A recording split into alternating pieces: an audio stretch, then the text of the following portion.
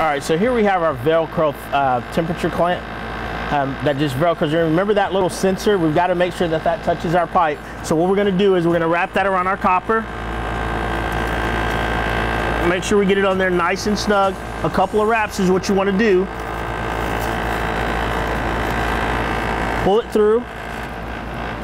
And once we get it on there good and nice and tight, then we can take our K-type fitting, plug it into into our adapter on our meter, set our meter to our temperature setting, and then get a temperature readout. And it's as easy as that, right? We can do that for both the suction line and the liquid line. Depending on how someone brays, we can easily slide it up and down to get different readings on our gauges, or on our meter, depending on where we want that hooked up. And then when we get ready to take it off and disconnect it, we just pull it, unhook it, and we're done. It's a pretty cool tool, pretty handy to have in your tool bag. Thanks for tuning in to Toolbox Tuesday.